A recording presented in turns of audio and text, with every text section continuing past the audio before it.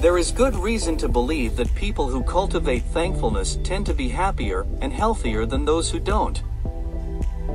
Thankful people appreciate what they have instead of obsessing over what they lack. They express gratitude to others and often receive more gratitude in return as a result. They see each day as a new opportunity for happiness, rather than another challenge to struggle through. While some people may naturally be more thankful, don't assume that you cannot nurture a more thankful perspective in your own life. It may not be easy, but you'll be thankful that you made the effort. 1. Take a minute to be thankful for your life. Sometimes a good way to get back on track and feeling better is to take a break. You'll need to identify things to be grateful for, and sometimes the break itself is a good reason to be thankful. At work, school, etc., go for a walk around your building or step outside for 15 minutes to breathe the fresh air and muse about how thankful you are for the opportunity to take a break, to stretch your legs, to feel the sun, etc. Take a moment to notice the little things you're thankful for, like your morning cup of coffee, or your pillow when you lay down to go to sleep at night. 2. Tell someone you appreciate them. So often life gets busy that you forget to tell people how much they matter to you, or that you've noticed what they do, and it means a lot to you. Expressing your thanks to others will cultivate an atmosphere of thankfulness that can spread out gradually. For example, if your spouse packs your lunch for you, call or text them something like, "Honey, I know packing a lunch doesn't seem like much to you, but I really appreciate how you always try to make my morning just a bit less hectic." 3. Talk about gratitude with family. Set aside a time, like the evening meal, to talk about the things you were grateful for that day. Let each family member have a turn to discuss what made them thankful that day.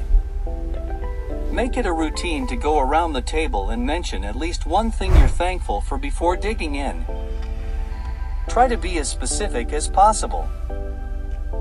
For example, instead of saying "I'm thankful for all of you being there for me," you could say "I'm thankful that you all help me tend to the garden every weekend." 4. Send thank you notes.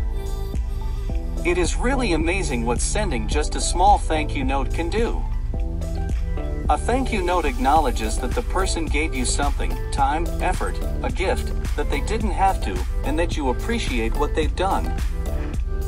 You don't have to write a massive novel thanking them, just a few lines that let them know what they and their gift, time, effort, etc. meant to you. Thank you texts, emails, voicemails, etc. are great to send and receive, but there still seems to be something particularly special about a handwritten thank you note. Your thank you note can be as simple as a post-it with a short message, or it can be written on a notepad with a flower or heart doodle. 5. Give back as part of giving thanks. Being thankful isn't just about telling people you are thankful, it's also about giving back to your community and friends. This doesn't mean that you give back so that everything is even and no one owes anyone anything. Give because it's the right thing to do, and because it feels good to do it.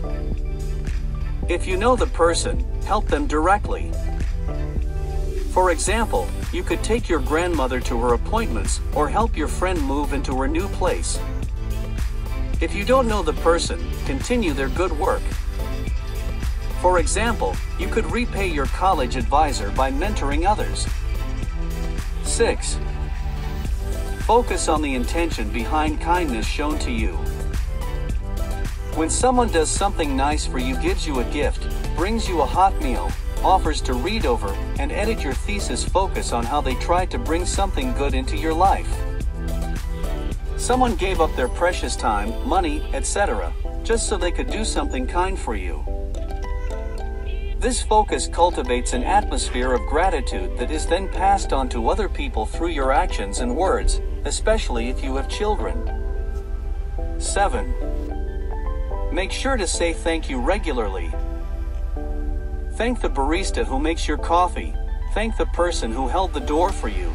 Thank the customer service person who helped you figure out why your phone wasn't working. Speaking the words aloud can help cement the feeling of gratitude in your life. Use the words thank you as a sort of prayer or mantra. You can thank specific things, or you can just repeat the words over and over to yourself. For example, you could give thanks for the food you ate this morning, the rain for watering all the trees, your rain jacket for keeping the rain off, and so on. By cultivating gratitude, and by speaking it aloud, you can do things like ease anger, anxiety, depression, and other health problems. When you say thank you to people, make eye contact and smile so they can feel the sincerity. 8. Find reasons to be thankful, even when it's difficult. Sometimes it can be really hard to be thankful in your life. These are the times, however, when it is even more important to cultivate gratitude, because that will help you get through the hard times better than getting angry or upset will. To cultivate gratitude for something like a difficult or boring job, make a list of the good things about the job. It gives you money so you can buy food and have a roof over your head. It gives you a chance to take the bus into the city and see the early morning sun, and so on. For something like a breakup or a death of someone you love, you should allow yourself time to grieve and be sad. Being grateful doesn't mean doing away with emotions like sadness, anger, etc. It simply means making them more manageable. After you've given yourself time to grieve, make a list of the things that you learned or are grateful for from the relationship, and then what you are thankful for about the relationship being over.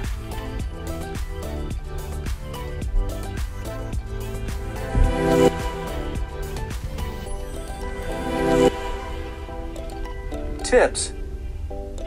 Remember, sometimes you will have bad days, where you're grumpy and dislike everything. That's okay. Don't beat yourself up because you aren't constantly floating along in a bubble of gratitude. That may be the goal, but no one's yet reached it.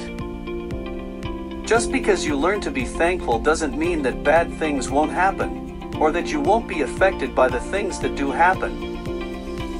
It can simply help to make the things that happen easier to deal with and not as taxing for your mental health. You can't always control what happens to you, but you can work on controlling how you respond to things. Thanking people for the little things they do for you, at least once in a while, helps others feel appreciated too. A little gratitude can go a long way in making someone's day, and that can help you feel better too.